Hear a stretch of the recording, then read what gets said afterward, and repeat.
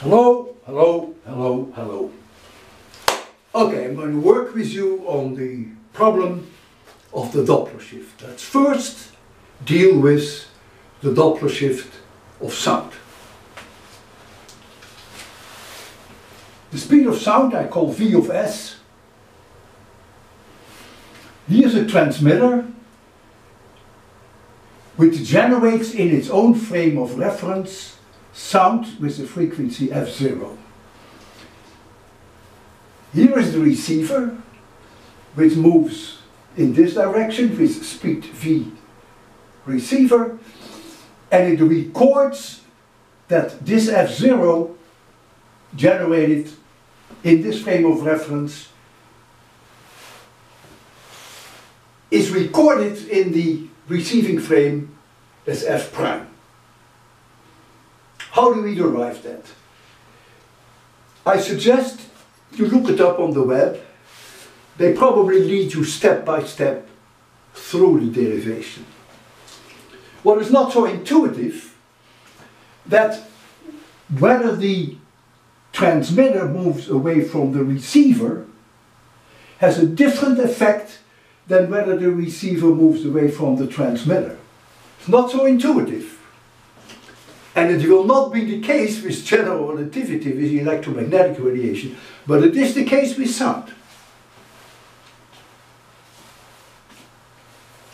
Okay. In general, the equation holds lambda equals v divided by the frequency. So in this reference frame, if you were standing on the car that is moving with this speed, you are generating in that reference frame a wavelength lambda 0, v will then be the speed of sound, and f0 is the frequency that you use as your sound generator. However, since you are moving,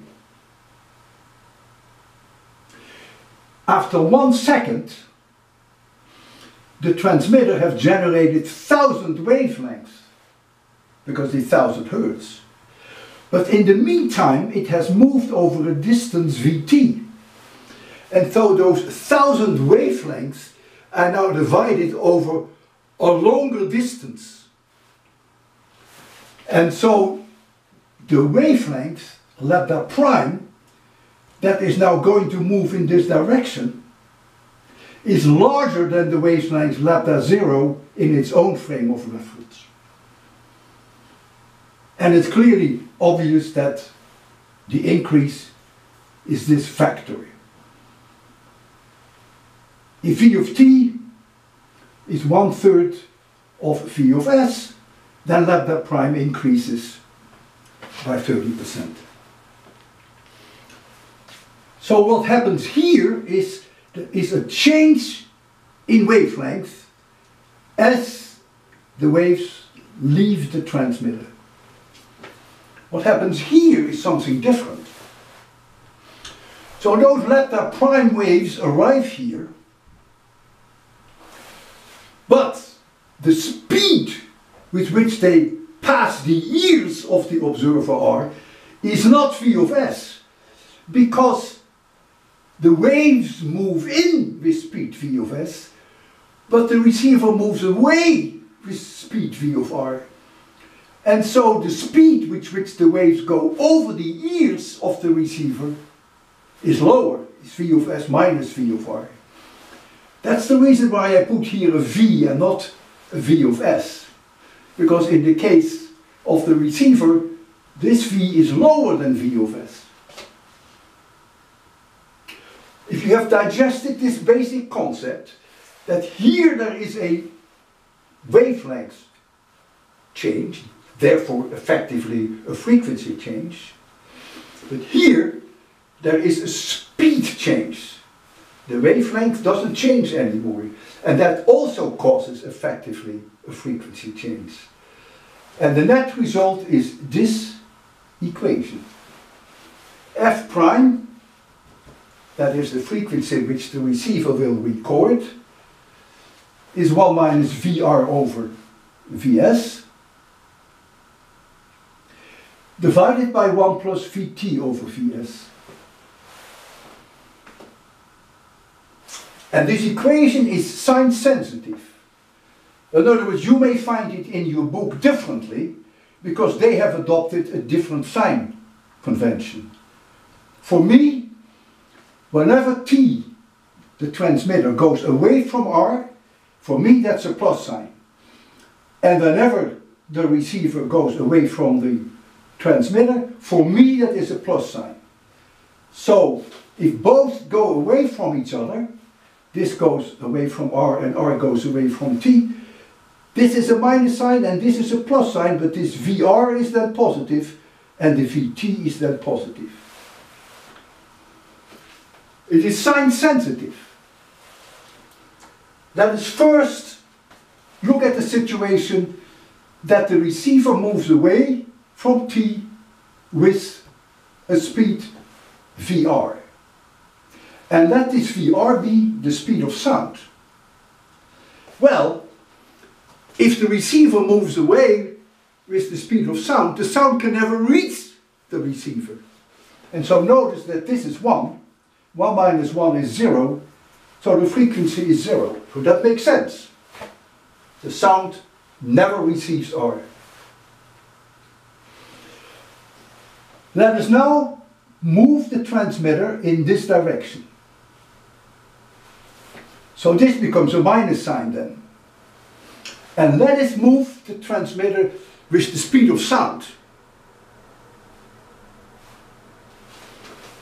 So that becomes 1 minus 1, that becomes infinitely large. That's what causes the sonic boom. The wavelengths will then all go to 0. Because this is 1 minus Vt over Vs, this becomes a minus sign. So the wavelengths become 0. And all those 0 wavelengths are together. And so when they go over the ears of the receiver, there is a huge boom. All these waves, thousands of waves that reach your ear simultaneously with 0 wavelengths pass your ear. And that causes what's called the sonic boom. When a plane flies through the sound barrier, all the wavelengths of the sound that it produces itself stay at the wings. Because it has the same speed now as the sound would move. And so when it goes slightly faster, it has to break through that barrier. That causes the sonic boom. So, I hope I have convinced you that this equation looks very healthy and that it is sign sensitive. So in our case, since they move both away from each other, we need positive signs for both. So let's go to here. The problem was that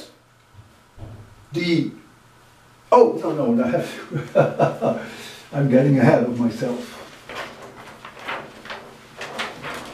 So this is the situation. The transmitter in question 1 goes away with 2/3 the speed of sound. This was the speed of sound. And goes in this direction, the receiver with 1/3 speed of sound. So the answer is that f prime becomes 400 Hertz. You apply the equation that I just derived and you find 400 Hertz. In this case, that the transmitter goes with 1/3 the speed of sound, but the receiver with 2/3, the reduction is larger. You get 250 Hertz. Remember what I said earlier, that it makes a difference whether the transmitter moves with a certain speed or whether the receiver moves with a certain speed. That is not intuitive, but that is the case. So the problem is not symmetric. If the transmitter moves with a speed of, let's say, 1/10 of the speed of sound, you get a different Doppler shift than if the receiver moves with 1/10 the speed of sound. And you've seen that as a result of my equation. So, these are the answers to 1 and 2. Now, special relativity. I am here, and on the planet Pythagoras, electromagnetic radiation 1 gigahertz are generated in this frame of reference, but it is moving with 2/3 of the speed of light in this direction. And on planet Einstein, the receiver is moving with 1/3 the speed of light. And the question now is, what is this f prime if the frequency generated here in its frame of reference is 1 gigahertz? And then the fourth question is, we change the same thing that we did with the sound. Now we make Einstein the transmitter, and we make Pythagoras the receiver. 2/3 speed of light, 1/3 speed of light. Now comes something that you may remember from our 1000 GeV proton problem.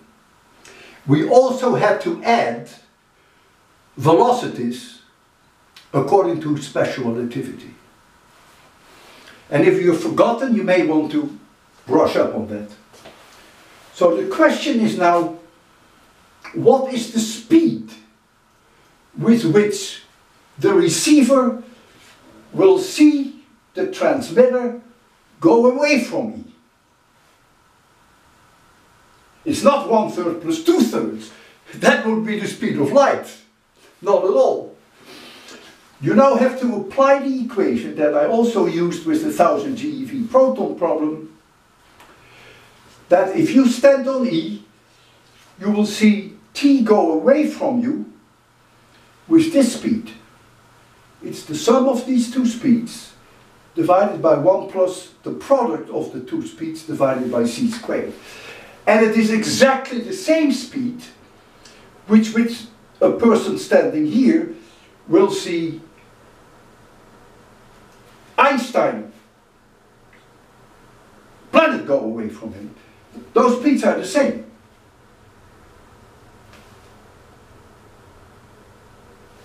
The same equation applies.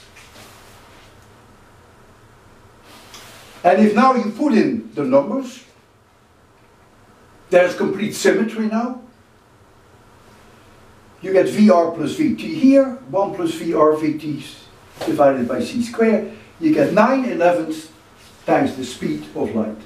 So beta is 9/11. It's very nice to work with beta in terms of V over C. So now you will have to do your homework. What am I doing? Okay. I am ahead of myself.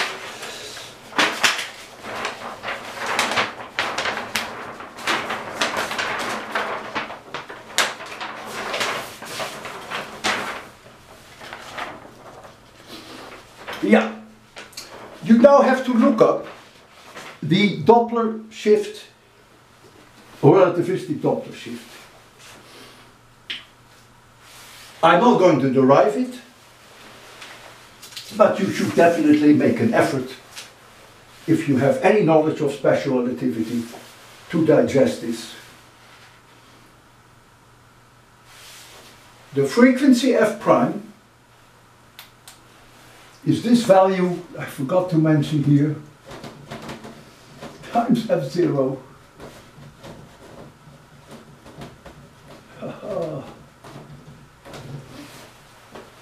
And it's again sign sensitive. If the two fly away from each other, and it doesn't matter, you cannot even say which of the two is moving, but all that matters is the relative speed between the two. And if the relative speed between the two is receding, then beta here is positive, both here and there. If they are approaching, then beta here is negative and beta here is negative. So this becomes a plus and this becomes a minus. We call this redshift because when they recede from each other, the frequency goes down, and when they approach each other, the frequency goes up. I hope you can see the F0 here. So now I apply this equation to our case. Our case was easy because beta is 9/11. And so you find immediately that the frequency goes down substantially and becomes 3.16 times 10 to the 8 Hertz. And originally it was a gigahertz, 10 to the 9th. So this answer is the same for 3 and for 4. There's no difference. You cannot even ask the question, who is moving and who is not moving. Now, question number 5. Question number 5, cosmology, deals with Hubble's law. Here is Walter on his planet, and here is the planet Pythagoras, which is moving away from Walter with 2/3 the speed of light. And at that planet we generated earlier 1 gigahertz, but that's irrelevant now. I want to know the distance between me and the planet. Hubble's law says that the speed, the receding speed between two galaxies very far apart is Hubble's constant times the distance between them. So there is a connection, a linear connection between the speed of receding and the distance. And Hubble's constant has been measured lately quite accurately. It is about 72 kilometers per second per megaparsec. Megaparsec is a distance, and the distance of a megaparsec is 3.26 times 10 to the 6 light years. Since 2/3 of the speed of light is 200,000 kilometers per second, I can now use Hubble's law to calculate d. If you calculate d in terms of megaparsecs, you will find this.